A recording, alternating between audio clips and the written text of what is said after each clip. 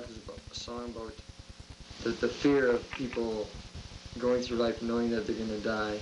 People are always afraid of dying. They got to take this and that because they, you know, you're going to get cancer, so you can't take this, you can't take that. It's just the fear of dying. I think I'm right when I say that Wolf and I do the lyrics. Either I write the lyrics or he writes the lyrics to a song. Like in the beginning, Wolf had a lot of songs, I had songs, and we molded them together with the band. But now that the band's been together for a while, it's, I've used up any old songs I had. Anything I have now has to come fresh now. It has to come new. All the old stuff is out of the bag. And like he said, the group is writing more as a unit now. Lyrically, usually him and I will come up with lyrics. But when he was talking about the 5 different personalities, he was right there where it's helped in our writing, and hopefully maybe it's helping with our originality, because like he said, he's day and I'm night. He's sort of like East Coast, West Coast. LA, New York. Yeah, exactly. And at first it was kind of a problem because he hated everything I would listen to, and I hated everything that he would listen to. And these guys would have to sit back and listen to us argue, right? But now we're starting to be able to give and take a little more. And because of that, I think since we didn't break up over something like that, we've stuck it out. I think it's helped because now we've come to a happy medium, and it's sort of down the middle. Have there been any major drawbacks? It depends who you're talking to in the audience. There's people who look up and admire a band who is becoming fairly successful even in their hometown, and then there's people who hate you for it, and you have to go through the sellout syndrome. Sellout syndrome, please explain. Sellout syndrome to me is when you start to make money at something or you start to get recognition. A lot of people dump you right there. Why would they dump you? I don't know. They do. It's because then you're just in it for the money. You're just in it for greed. You don't care about your music anymore. That's the opinion you get from some people if you start to become successful. I get it a lot. People will put you in a category, and the minute you start to go out of their category, what they think is good, then you're the opposite. Then you're bad. The minute you start to stray out of what they consider is the thing. Has that limited some of your concerts, or that you can't play in to certain crowds? Not really. Well, there's certain crowds that we couldn't play to, but then again, we try to keep the venues where anybody can come, and if they don't want to come, they don't have to come. We're not trying to make enemies, and we're not trying to force friends. We're just trying to do music, write songs that we like, sell records, make a living off of it. I don't think there's anything wrong with making a living off of it. You consider yourselves a full-time band? We're full-time right here, but not full-time as money-wise yet. So you still have to find jobs? Yeah, we're all working. So there are some of you who are working. Are any of you going to school? No. Not anymore. No, there's some of the... Jeff isn't working, or Jeff is just in the band, that's it. He doesn't have a day job. Up until about maybe the last 2 months ago, I was working a full day job, which has now been cut down to... I'm a sheet metal worker at the University of Alberta. And, well, that's pretty physical work, a lot of it. And being a guitar player and working with metal is hamburger hands. It's not easy. And again, do you feel the pressures of almost 2 jobs? You got that right. How do you cope with it? Just, if we're playing anywhere, say Thursday, Friday, and Saturday or something like that. Thursday night, you work, not to full capacity during the day, but just enough. And then same at night, because even your playing takes a lot out of you. So you got to sort of lay back so that you can get ready to go to work on the Friday. I'm not sure of the exact time schedules of everybody, but to get up at 7 or 8 a.m., go to work till 5, and be at a place in Calgary to play at 7, which means sometimes if a person definitely has to work on a weekend. Well, personally, I can't speak for everyone, but I go to work, and I can't work to my capacity if I was just a full-time worker. If I was to go to work every day, I can't do my job very well because all I think about is what I did the last night playing or what I did the day before in the studio. And then when I come to the studio, I still feel a bit guilty because I'm not at my job.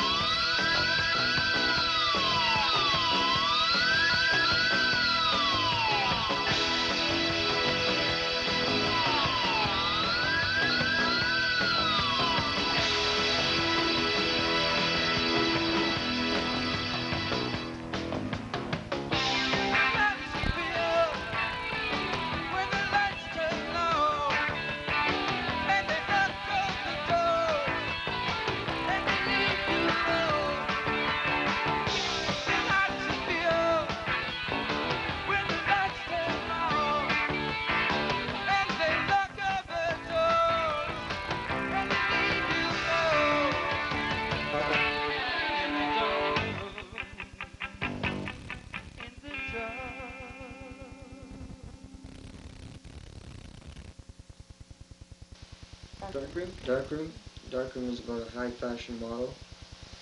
It's the glamour behind the girl being a high fashion model, and when she goes home at night and there's nobody there, she doesn't have friends, she's there all alone.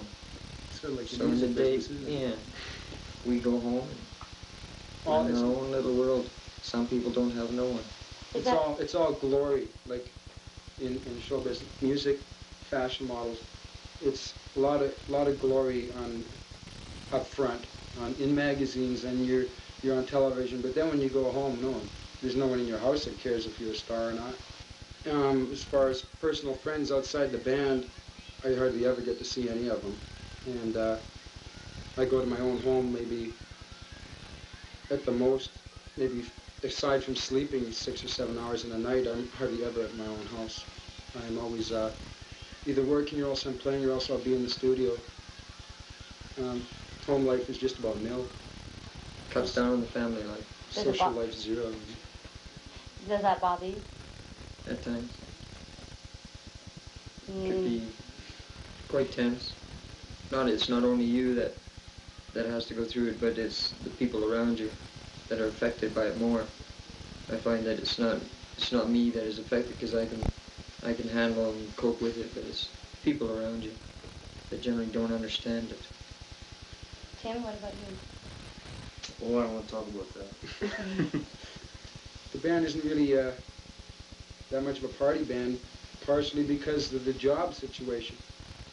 You know, you can't go out and have a butterfly social life when you have to get up at 7 o'clock in the morning. You were asking about, when I mentioned plan of action, nobody in the group from day one has drawn any money whatsoever to put in their personal pockets. That's why we still have our day jobs. Any equipment that we have, aside from personal band equipment, we don't own anything. We won't buy a PA and we won't buy lights. Everything we have is rented. Anybody we have help us set up, they're paid. Crew is paid. Everything is paid firsthand. That's the first thing that comes out of any gig money. We're also working in the studio. A lot of our money is going into the studio. Money goes into production as far as promotion, as far as posters. There's agent fees, there's manager fees. Luckily, we've got a manager who hasn't taken any of his fees yet. But not all of us can do it, so we have to rely on him. So it's a trusting thing, rather than he's our manager and he books us like other managers do. He's part of the group as an entity also, and you have to trust the guy. You don't have to like him, but you have to trust him. He's the guy who's in charge. If there's a problem or anything, that's the guy you talk to, because he's basically the leader. As you know, instead of having somebody in the band being the leader, Rob's the guy who you go talk to if there's a problem, or if you want to know something, what's going to be coming up, or when you're in the studio or something, you talk to Rob. He's the guy who coordinates everything. if you want to fire someone, you don't have to say it to his face. That's why you have a manager.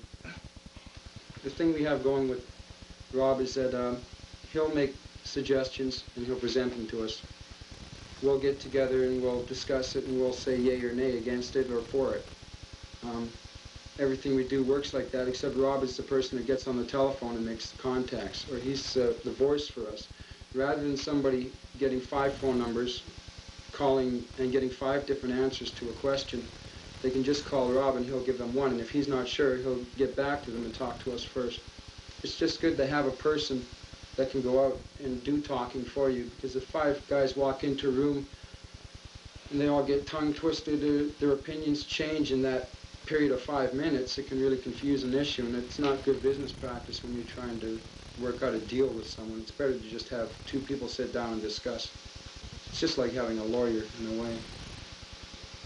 You people are a little bit more successful than the majority of bands in the city. What type of benefits or drawbacks are there for being recognized? Get a lot of flack from, well, A lot of ideas come into the band. A lot of people come up to you and say, well, that was really good. I like this song, I like that song. It influences you to try doing more of that type of thing. If it pleases people, well, that's good. That's what you're after. So if somebody comes up to you and says that, well, you're going to try to do more of it, just to get your idea across a little more.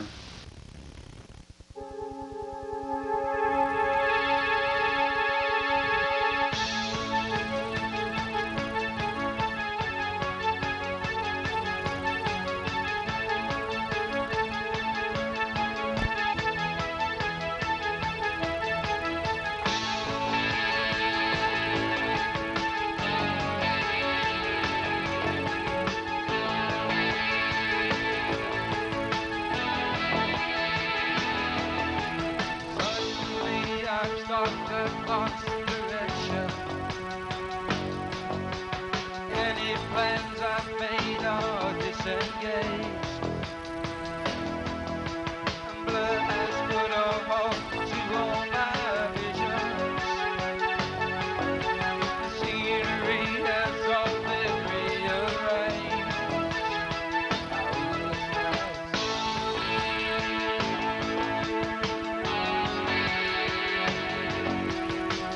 Your love so charming me addicted. To me you were insane enough. And it seems that you are too selective. These tears so no care. But the night goes on forever. It's so no care. Conquering your faults and no dreams can last forever.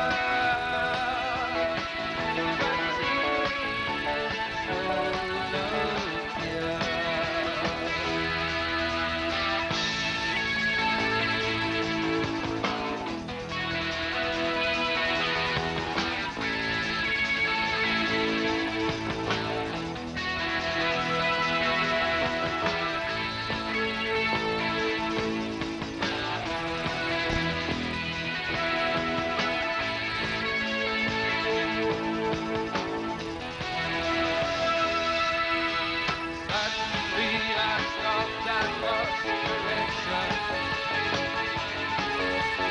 Any plans I've made are rearranged. My blood has put a halt to all my visions. Scenery's been rearranged. But the night goes on forever. Yes, Philadelphia, conquering your faults and no dreams can last forever. But to me, it's so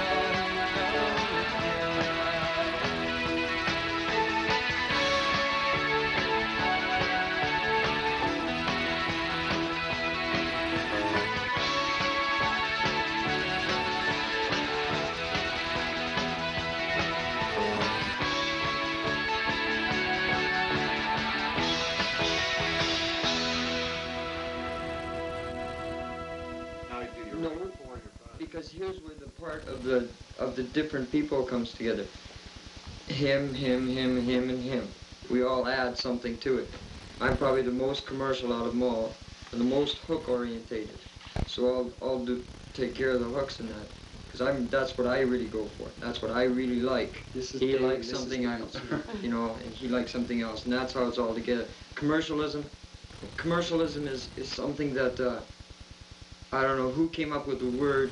Commercialism is mass product sale.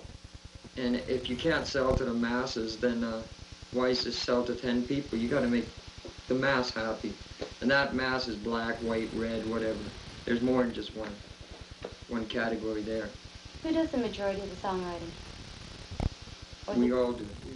Everyone- It used to be different, but now that we're heading in this straight direction, we all know what we want now. So we Or all getting write. close to knowing See, what we want. Instead of us all, like, I'll say, this is my song, let's do it. I'll say, this is my song, this is my idea, let's rearrange it. Let's do this, and let's do this. Sometimes we all have our little parts. The songs mean things. They're not just songs about Joey falls in love. Some are, but they really do mean things, you know. Like, there is a storyline behind each and every one of them. It's a song. Every song doesn't it's not like every song is going towards one direction and the end meaning of the song falls on one result. Every song has its own story. Every song might be about a situation. Every song might be about a situation. I would say. They seem to have a dark image to it, though. We're the darkies. A dark image? Well, a dark view on life. They are The depressing. songs? Yeah, yeah. They are. They're depressing. Yeah, a lot of the songs Some are. of them are about suicide, you know, just your I think- average everyday depression, stuff like that. Why would you write on such Because dark we're issues? really boring sort of guys. Depressed people. We're depressed. We're depressed. Not until I have a swimming pool, we'll be depressed.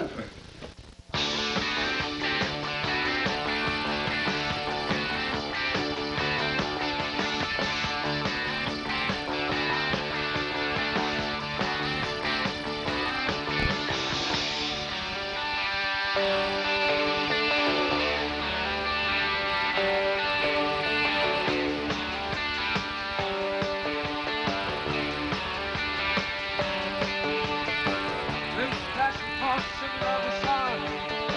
Lines and dresses nearly tears them apart. Young romantic side feeling like it's gone. In this world, feeling scared of so